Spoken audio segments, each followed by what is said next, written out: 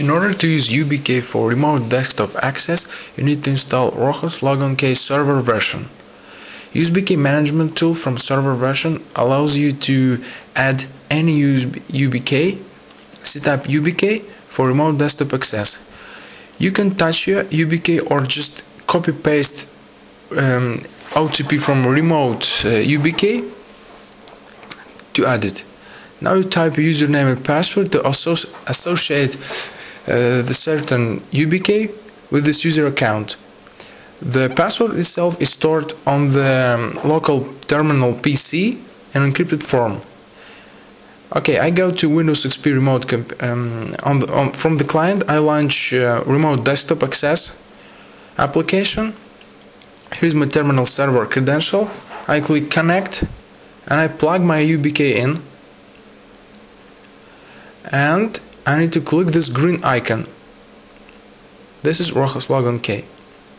Now I can touch my YubiKey and I log in. This is my terminal remote desktop. Okay, it works well.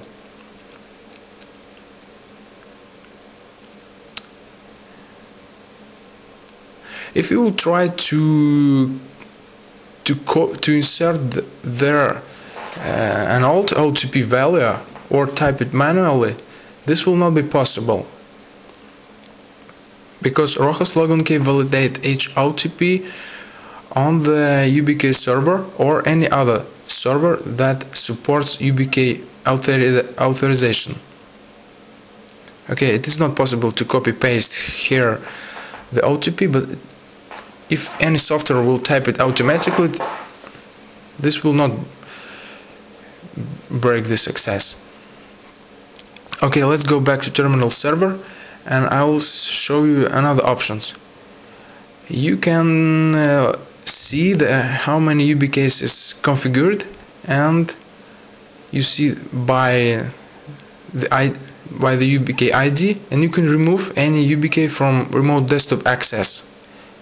Okay, I go back to client computer.